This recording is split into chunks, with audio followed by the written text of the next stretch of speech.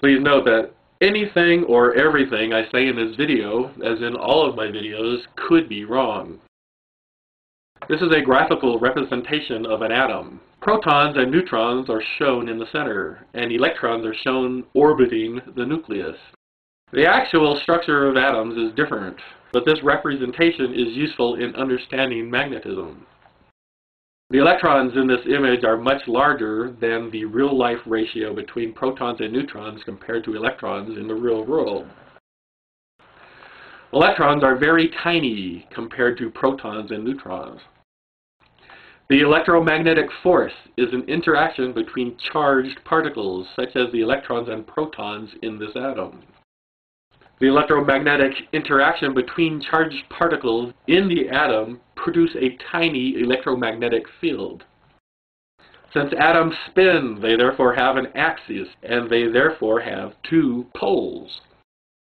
We can call these two electromagnetic dipoles north and south, since Earth has a magnetic field, and the poles of which are near the north axis and the south axis of Earth.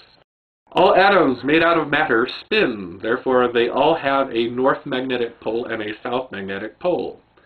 The amount of magnetic force is very tiny for each atom.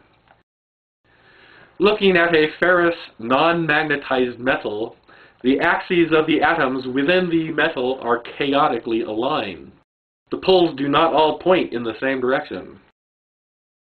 When a large percentage of atoms in the ferrous metal do align their axes in the same direction, the electromagnetic force within those atoms accumulate and create a much stronger magnetic field.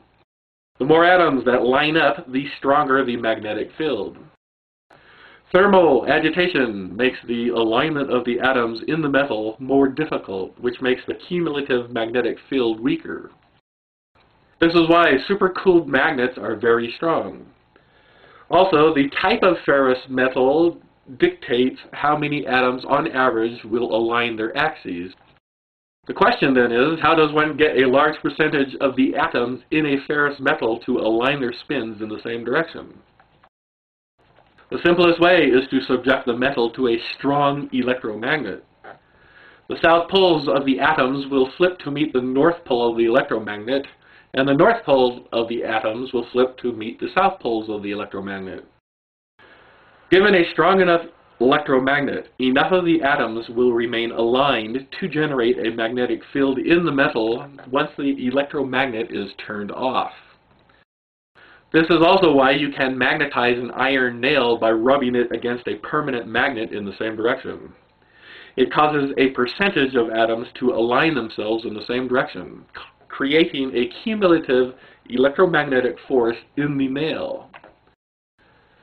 Aligning the spin of atoms does not mean the metal, now a magnet, has been filled with energy that can be used to perform work, except perhaps some collateral heat.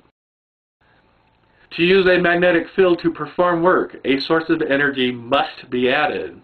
Magnetic fields convert one form of energy into other forms of energy.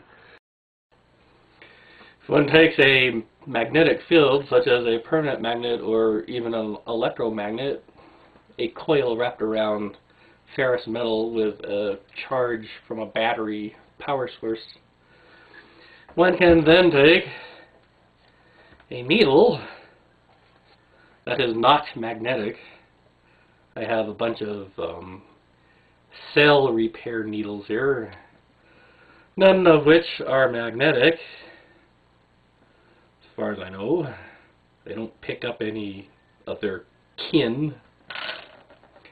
And carefully rub it in one direction. Want to be gentle, because if I bang it against the magnet, the atoms that are aligned by the magnetic field will become unaligned by my slamming the needle against this.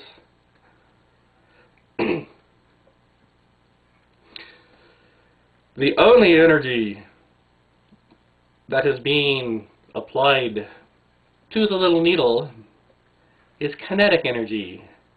There is no such thing as magnet energy, and therefore there is no magnet energy being applied to the needle.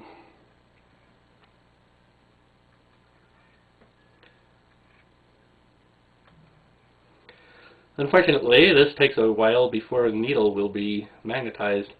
You can also just leave it on there for a few hours and the needle will be magnetized. The energy that is being applied to the needle is kinetic energy, that is heat. And once the heat dissipates, there'll be no energy imparted on the needle or the magnet from my hand.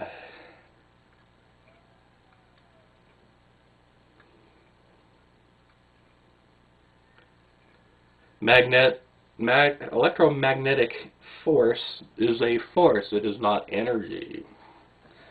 I doubt very much that a magnetic traction came. Oh, there we go. If I wanted to unalign the atoms that I just aligned, I can heat this up and the thermal agitation will scramble the alignment again. Anyhow, at no time was magnetic energy applied to this needle. There is no such thing. All that it happened is that the atoms in this needle, some of them, lined up. And the only energy used was kinetic energy.